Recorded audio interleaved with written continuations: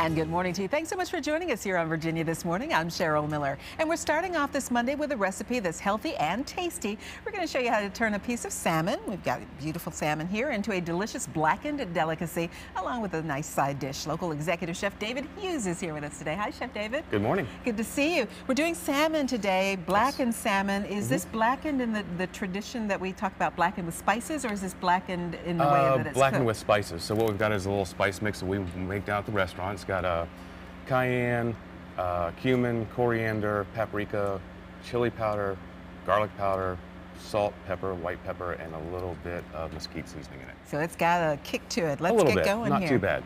So first thing we're going to do is we'll go ahead and put a little rub on our salmon. Just a little oil. Our spices on here. Get a nice coating on it. A lot of people are still afraid to cook fish, though, aren't they? A little bit. I mean, we do quite a lot at the restaurant. Not really because a whole you're bunch. cooking. Yes, yes. And I do a lot of seafood because my wife is, well, she doesn't eat meat, which makes it difficult for me sometimes at home to cook. So we'll get that started there. Now, I noticed you only seasoned one side of that. Yes. On this side, we're going to put a little salt and pepper. And we're going to let that get a nice sear on that side.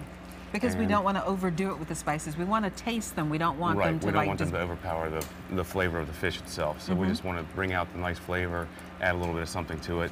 And with the salmon, I usually cook my salmon medium rare. No, okay. So I like it a little, not cooked all the way through. I think the flavor is better and the texture is better. Okay, I'd probably like push you to do it a little bit more, but that's okay. So we'll go ahead and we'll get our vegetables started over here a little bit. Now this is the last week of summer, Yes. so we're going to have a little watermelon, which is great. Yes, and we'll be changing our menu here very shortly with a little bit more seasonal.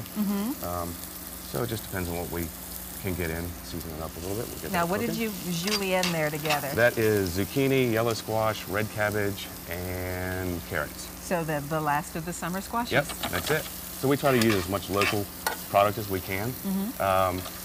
We source a lot of our stuff from, our meats come from Milton's Local Harvest, and they are from Dinwiddie. So we use our beef and pork products from them.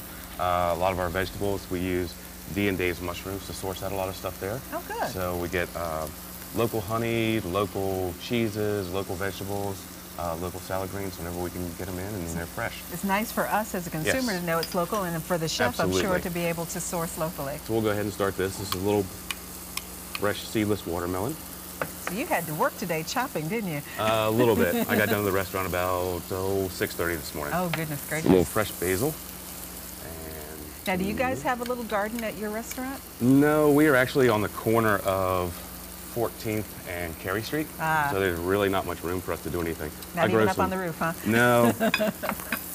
I have some out at my house. Oh, okay. So we've added green peppers, red onion, tomato, fresh watermelon, just a little bit of jalapenos. I know she left the seeds in, so there's going to be a little heat there. Yep, a little bit of heat. You can make it spicy, or you can leave them out if you don't want it too spicy. And then we'll finish this off with a little bit of lime juice. Now that's beautiful salsa, much better than we would get out of a jar. Yes, I don't like to use anything out of the jar if I don't have to.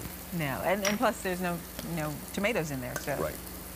Because, but the eye would see watermelon and think that's a tomato salsa. Yeah, it looks very similar. It gives a nice sweet flavor, and it kind of, counteracts the spiciness of the blackened. Get that turned over a little bit. That's beautiful. And the key is when you're cooking a dish or planning a dish is layering flavors, isn't it? Right, right. You don't want to have, I like the vegetables to be nice and simple. I don't want to overpower those too much. The flavor of the fish, and then hopefully the watermelon and the jalapenos will give it a little bit of heat and a little bit of sweetness to it, so it counteracts with the blackening spice. And this is nice too, the vegetables, because now a lot of us are used to eating fresh, crispy vegetables as opposed to cooking them to death. Yeah, we don't like to overcook anything down there, so I don't blanch anything and have it cooked ahead of time. It's all cooked fresh right there on the spot. Oh, that's beautiful. So everything is done in-house. Now you're going to layer this on a rice cake. Yes. You're calling it. It's beautiful. And you said, told me it's a mixture of a couple of rices. We use jasmine rice, and we also use short grain sushi rice. So we cook that just as if you were doing sushi rice, if you were actually going to make sushi. So we cook it for a while, and then we season it with a little rice wine vinegar, a little mirroring, and just a little salt and pepper. And that's well- it. And then we take it and we put it on a sheet tray, let it cool in the walk-in, and we punch it out in squares, and then we'll put it on the plate. Finish it While up. this is finishing up, what's the day in the life of a chef like?